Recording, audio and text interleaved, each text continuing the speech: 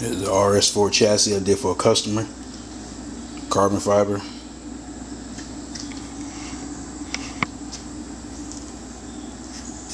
I had to redesign it. And that's what I came up with. Still got some cleaning up to do on it.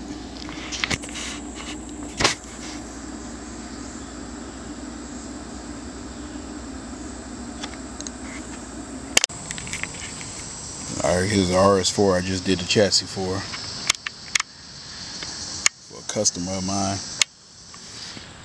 Made this top piece he had, made it out of aluminum, so I remade that for him.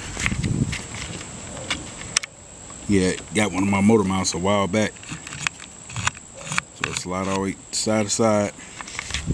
Battery tray, I just got to do the cutouts for the battery, and then the other side, the ESC in the back.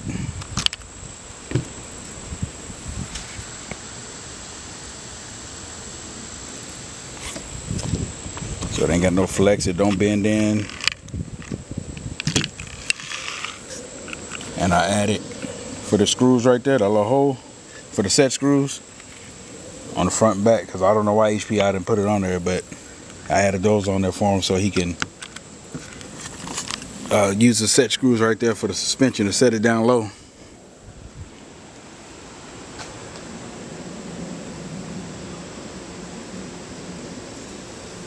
Alright, thanks.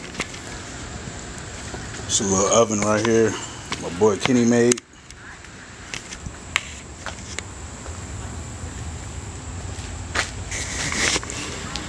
Picture of the Predator his daughter drew for me. That's the heated element. A little glass. Let me open it up.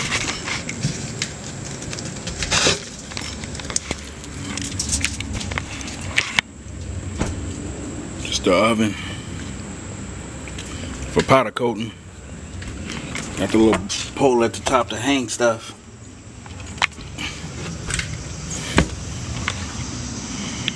I've been powder coating with a little toaster oven. Can't fit nothing in it. So now I can do my 5th scale chassis or whatever I want to do. I can do car parts if I want to.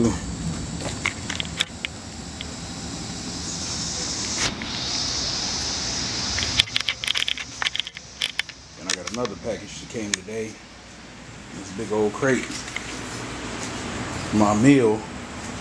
Been waiting for.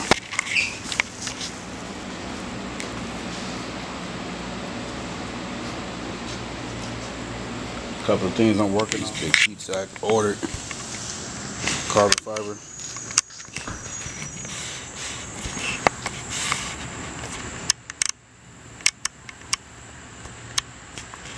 $3K.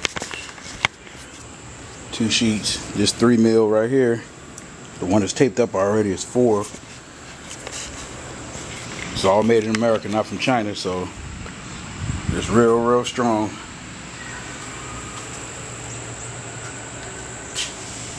I don't want nothing failing on me or somebody if I make something for them. Here it is out the box.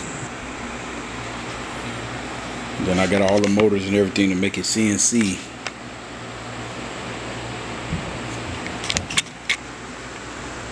It's a mini mill.